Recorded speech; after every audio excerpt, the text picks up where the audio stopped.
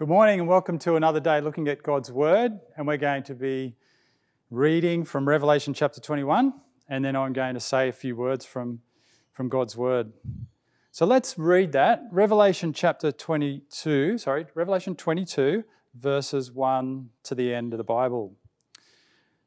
Then the angel showed me the river of the water of life, as clear as crystal, flowing from the throne of God and of the Lamb, down the middle of the great street of the city. On each side of the river stood the tree of life, bearing 12 crops of fruit, yielding its fruit every month. And the leaves of the tree are for the healing of the nations. No longer will there be any curse. The throne of God and of the Lamb will be in the city, and his servants will serve him. They will see his face, and his name will be on their foreheads. There'll be no more night. They will not need the light of a lamp or the light of the sun, for the Lord God will give them light, and they will reign forever and ever. The angel said to me, "These words are trustworthy and true.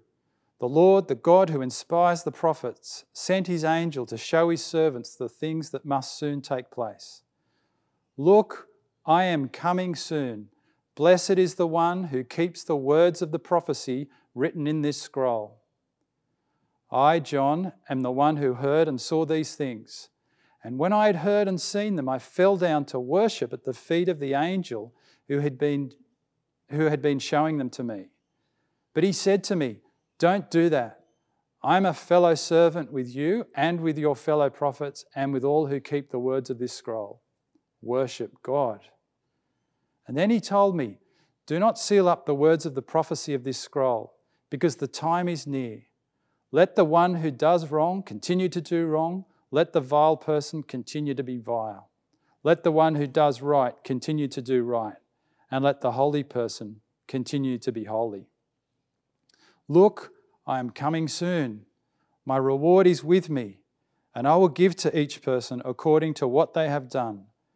I am the Alpha and the Omega, the first and the last, the beginning and the end.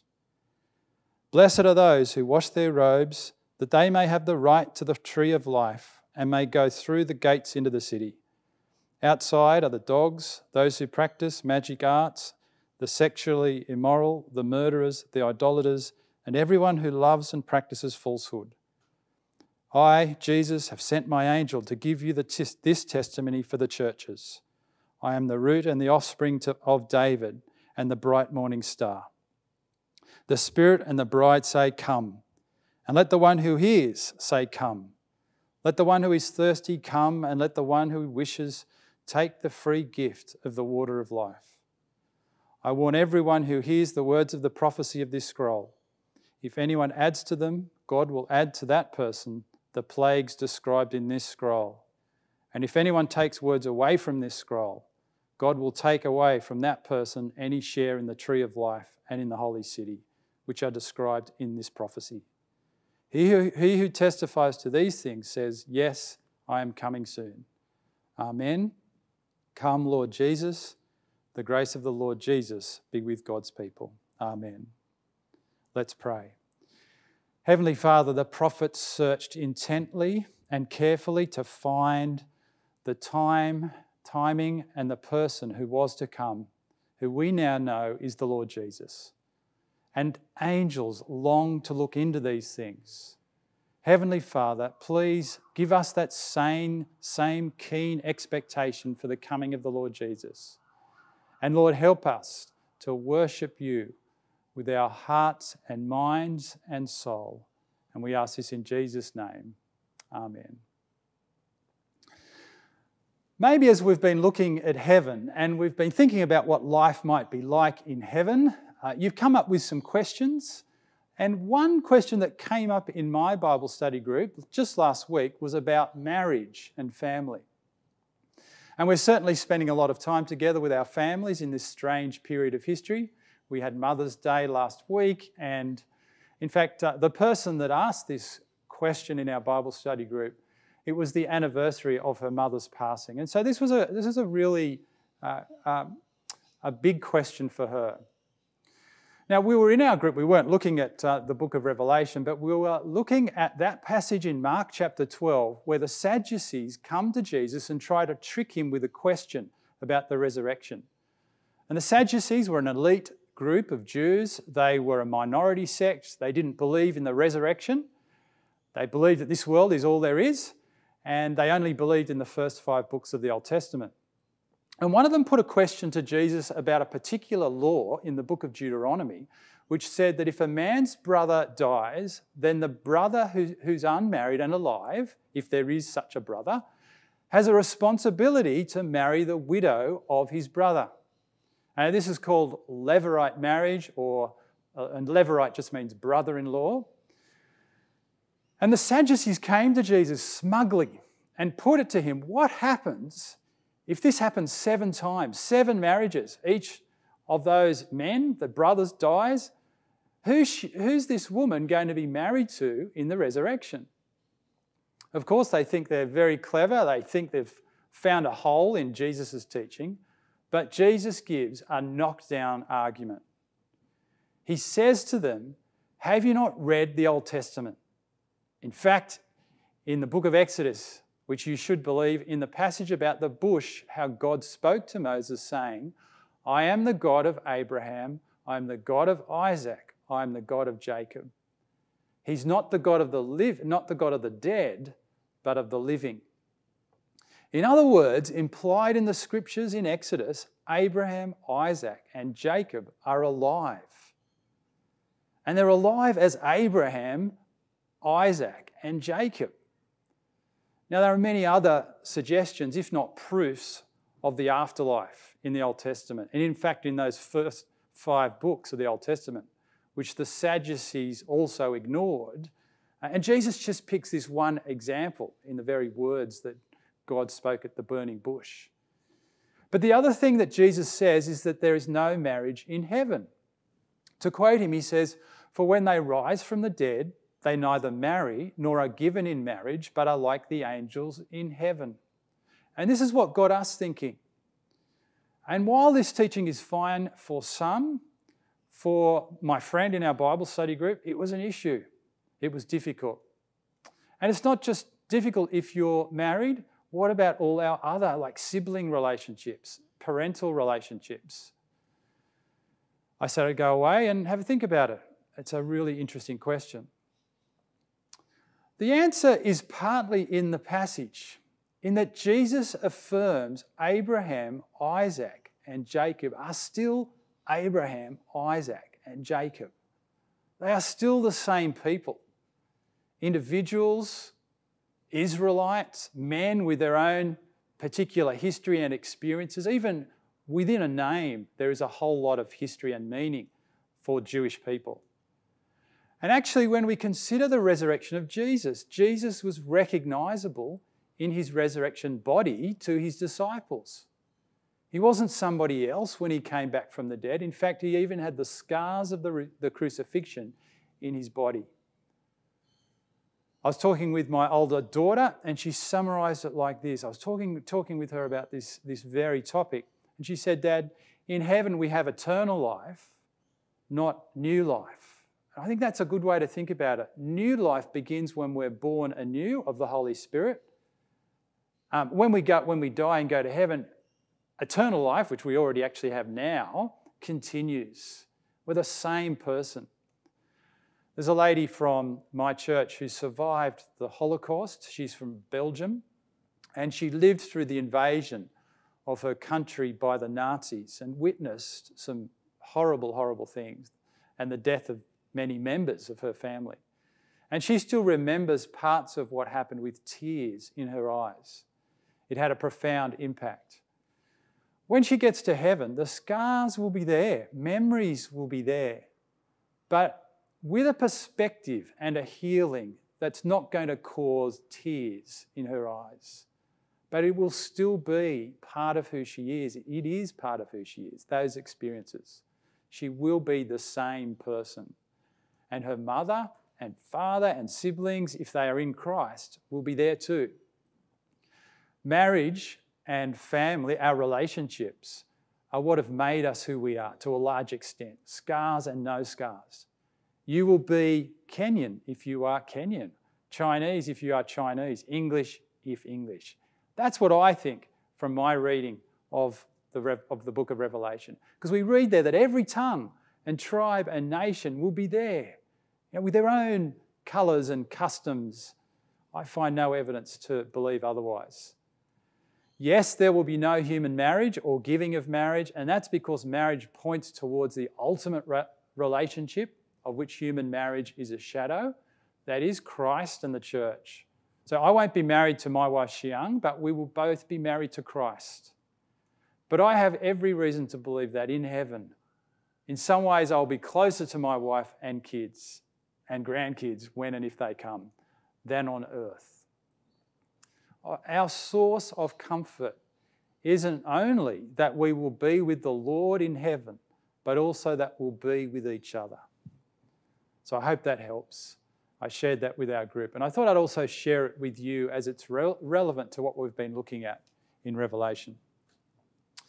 Now, in the last 2 weeks, we've been given a preview of a magnificent future, a bride unblemished, holy, radiant, and splendidly prepared for the Lord. The holy city of God, precious, strong, built on the foundations of the Lamb and the apostles. And the new heavens and the new earth, which is the dwelling place of God and his people. This is an overlapping picture. They're not separate realities. The bride and the city are the people of God. The new creation and the temple are one and the same place. And what I've tried to point out in the last 2 talks is that the secular view of heaven, the cartoon picture of heaven, is closer to the biblical view of hell than heaven.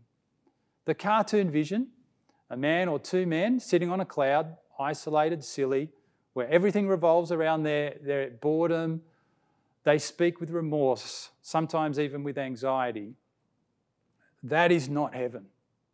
That is nothing like the vision that John sees in Revelation. Well, today we come to the end of the book where the vision of heaven continues in verses 1 to 5 before we come to the wrapping up of the book and the whole Bible in verses 6 to 21. There are 3 big ideas that I wanted to point out to you, and they are fairly simple but profound. First is that Jesus rules. Secondly, in heaven we will worship God forever. And thirdly, Jesus is coming back soon. The overwhelming message of the world is that Christianity is weak. But the overwhelming message of the Bible is that Jesus rules. That is how the Bible ends. That is the message of this last chapter. That is the message of this whole book. So John sees a vision of Christ. Listen to this description from chapter 1 where the book began. Among the lampstands, that's the churches, was someone like a son of man, dressed in a robe reaching down to his feet and with a golden sash around his chest. The hair on his head was white like wool, as white as snow, and his eyes were like blazing fire. His feet were like bronze glowing in a furnace, and his voice was like the sound of rushing waters. In his right hand he held 7 stars, and coming out of his mouth was a sharp, double-edged sword. His face was like the sun shining in all its brilliance. Jesus is standing in the midst of his people. He's all-seeing, he's all-knowing, and he is the judge of the earth. Jesus is the centre of reality, not us. And thank goodness for that he is the centre, for we are incapable of ruling ourselves in the world. We've wrecked God's creation. We've tried to run the world our own way, but failed to rule ourselves or each other. But Jesus has come and died as the Lamb of God, the sacrifice for our sins, to conquer death, to bring new life, and to guarantee the new heavens and the new earth. And so Philippians chapter 2, God has highly exalted him and bestowed on him the name that is above every name, that at the name of Jesus every knee should bow in heaven and on earth and under the earth, and every tongue confess that Jesus Christ is Lord. Is Jesus' rule good? Absolutely it is. Look at the picture in Revelation 22, verse 1 to 3. The angel showed me the river of the water of life, as clear as crystal, flowing from the throne of God and of the Lamb, down the middle of the great street of the city. On each side of the river stood the tree of life, bearing 12 crops of fruit, yielding its fruit every month. And the leaves of the tree are for the healing of the nations. No longer will there be any curse. The throne of God and of the Lamb will be in the city, and his servants will serve him. There is the river of life, the tree of life. Here at last, at the end of history, we return to enjoy the tree of life from which we were banished at the beginning. It means we can live forever. There's no tree of the knowledge of good and evil, which means there's no potential for sin anymore, no potential for going back to that chaos that we saw and we experienced, saw in the Bible and we experience in our everyday lives. There are 12 kinds of fruit here. There are no seasons, for there's no moon or sun, but again, these are images, and it's an image of abundance, for the new creation is brimming with life. There'll no longer be any curse, verse 3, no death, but rather healing. Jesus rules. Secondly, in heaven, we will worship God forever. Verse 3, no longer will there be any curse. The throne of God and of the Lamb will be in the city, and his servants will serve him. Or in other translations, it says, worship him. We also find the same word in verses 8 to 9. I, John, am the one who heard and saw these things, and when I heard and had seen them, I fell down to worship at the feet of the angel who had been showing them to me. But he said to me, don't do that. I'm a fellow servant with you and with your fellow prophets and with all who keep the words of this scroll. Worship God. What does this mean practically, to worship God forever? Does it mean an eternal church service? Well, I love church. I love coming to church when it's run well and the Bible is taught. I'm not against that. There will be praise. There will be joy and a great gathering of people from every nation and tribe and people and language. We will be together. It will be glorious. Revelation chapter 19 sounds like a massed choir singing hallelujah. You could imagine Handel's Messiah, singing hallelujah to the Lord in heaven. But no, I don't think it's going to be an endless church service. That's not what the Bible teaches worship is. Worship is all of life for the Christian. It is church, it is singing, it is praying, it is fellowship, but it's not limited to church. It's an attitude which involves our thoughts and our wills, and it involves our words and actions and decisions. You worship God with your heart. And so when Jesus taught about holiness and worship in the Gospels, he criticised religious people for their failure of heart. They had the outward appearance of being a follower of God, but their hearts were far from him. And so Jesus said in the Gospels, woe to you, teachers of the law and Pharisees, you hypocrites. You're like whitewashed tombs, which look beautiful on the outside, but on the inside are full of the bones of the dead and everything unclean. And so Jesus said, love the Lord your God with all your heart, with all your soul, and with all your mind, and with all your strength. Dietrich Bonhoeffer, a Christian pastor and theologian who was murdered at the end of the Second World War by the Nazis, he said, and I'm going to read a longer passage, quote from him at the end, but he said, if you're a Christian, Jesus is not the tidbits, he's the bread. He's your food. He's what sustains you, keeps you alive. He's your lifeline, and you think of Jesus like that. Germany, which was the centre of where the Reformation took place, the birthplace of the mission field in the 16th century to Europe, had become, at the start of the Second World War, an empty tomb. The German church at the time, the official church, had become liberal and just used the name Christian. And so when Hitler came along, they crumbled and had no courage and worshipped the Führer, Adolf Hitler. Worship is of the heart, but also worship is outward and visible. And this sounds contradictory, but of course it's not, for they're connected. Love of God flows outwards from our hearts into actions. It's practical. It involves our mind thinking, what would please Jesus in this situation that I find myself in? And in the New Testament, religious or worship language is used to describe the whole of the Christian life. So Romans chapter 12, verse 1, therefore I urge you, brothers and sisters, in view of God's mercy, to offer your bodies as a living sacrifice, holy and pleasing to God. This is your true and proper worship. From Romans 12. And so now, as we will be in heaven, we worship God. When you go to work, when you go to church, the distinction between the sacred and the secular is not there for the Christian.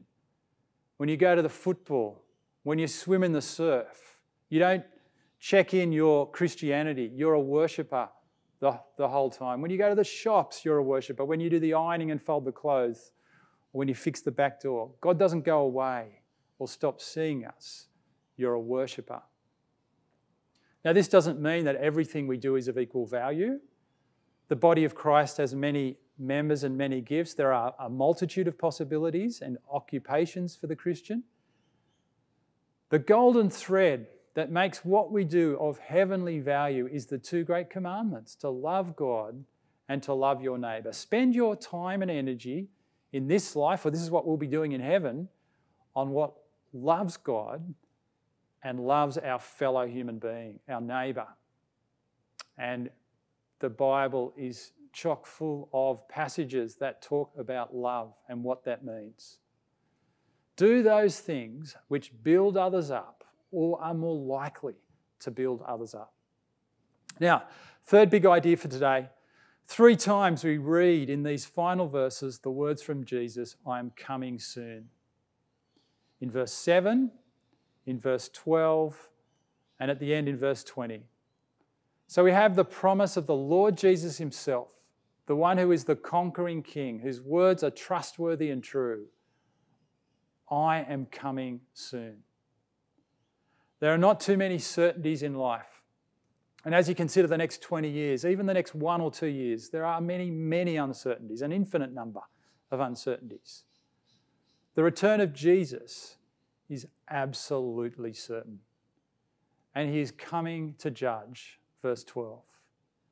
Because he's the king. And that's what's involved in making everything perfect. And he's coming for his bride. We need to remember that soon does not mean immediately. There is a Greek word that does mean immediately, and that's not the word that's used here. Rather, it means without unnecessary delay, at the first appropriate moment. There is no hesitation, there's no reluctance, there's no inability. When the hour strikes, at that moment, Jesus will come. There's another scripture that comes to mind that helps us understand what's meant here, 2 Peter 3. And we learn 2 Peter 3, a letter written to a group of Christians who were unsettled by the coming of, or the absence of Jesus' coming, wondering when he's coming back.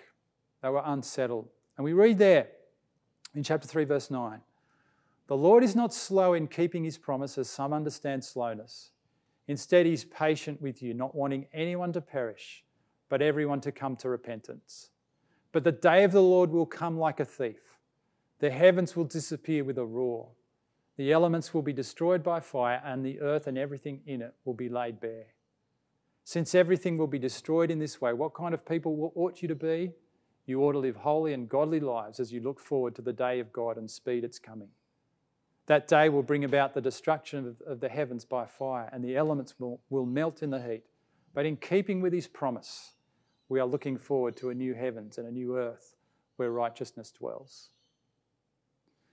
God's delay has a purpose, and it is because of his massive compassion. He's still gathering people through the proclamation of the gospel into his kingdom, but the day of the Lord will come.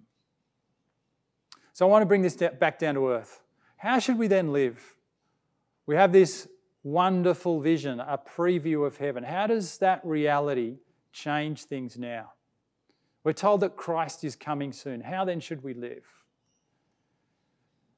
Seek first the kingdom. John is on the island of Patmos because of the word of God, we're told. He's in prison suffering because he's telling people about Jesus. And I pray that my life will be a witness like John, and that I worship Jesus in all of life, trusting in him, being joyful in his forgiveness as I seek to make this good news known. Trying to be holy through God's Spirit and praying for courage to proclaim the good news that Jesus is Lord. That's what it means to be waiting for Jesus, to be seeking first the kingdom of God. Because we are not in heaven yet. Heaven is future. Now, in fact, is trouble and hardship and climate change and viruses and opposition and persecution. Don't be surprised at the difficulties and sufferings you face. Throughout the book of Revelation, we're called on to be patient and faithful, to patiently endure. We're promised suffering now, not fortune. So we're told in verse 7 to keep the words of the prophecy written in the scroll. Keep them on our minds, not to seal them up. This is to be constantly read and proclaimed and shared because we need this vision to keep us hopeful and faithful in Jesus. There is a fundamental division in humanity. Two camps. We have it here in verse 11. There are two camps, the Lamb and the Beast, Christ's followers and Satan's hordes, the New Jerusalem and the present but limited Babylon. And the book is saying all the time, who do you follow? Where do you live? Whose servants will you prove to be? Christ is the great unifier, but he is also the great divider.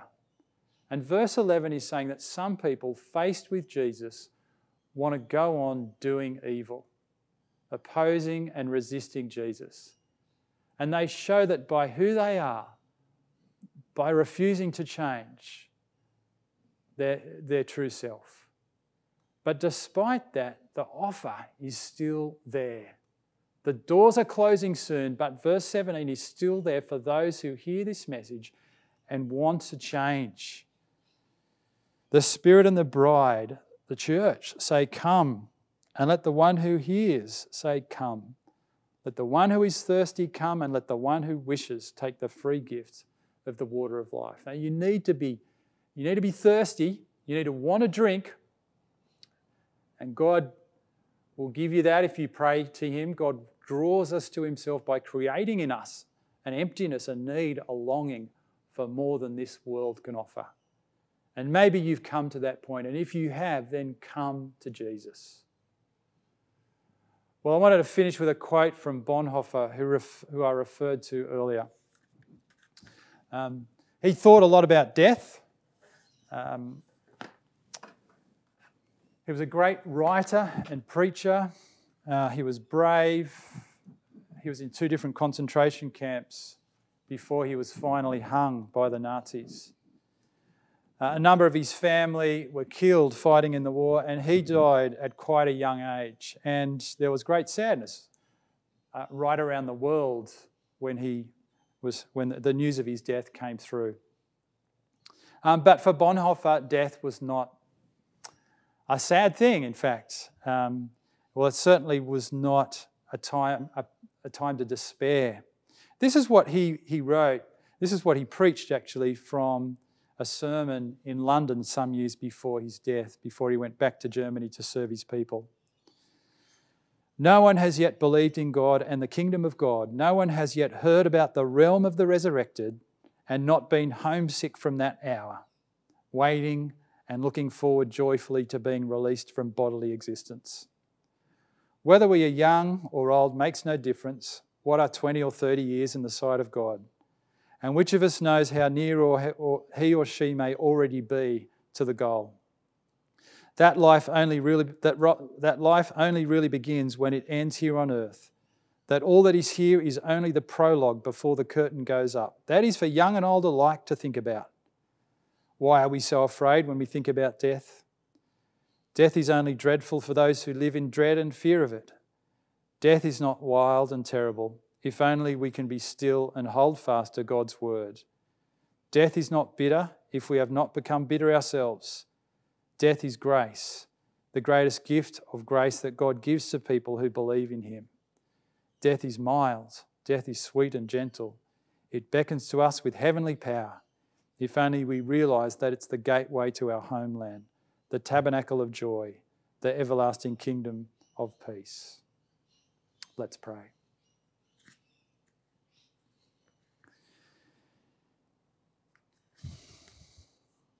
Heavenly Father, thank you for the forgiveness behind us. Thank you for your presence and fellowship with us. And thank you for the glory ahead of us. Give us biblical perspective. Deepen our hearts to believe this truth and to live for your kingdom. Forgive us for our incompetence and disobedience, complacency. Keep calling us back to live the heavenly life on earth. Forgive us for the weakness of our worship, the coolness, the lukewarmness. Stir us up privately and publicly, that we might worship you as you deserve. Amen.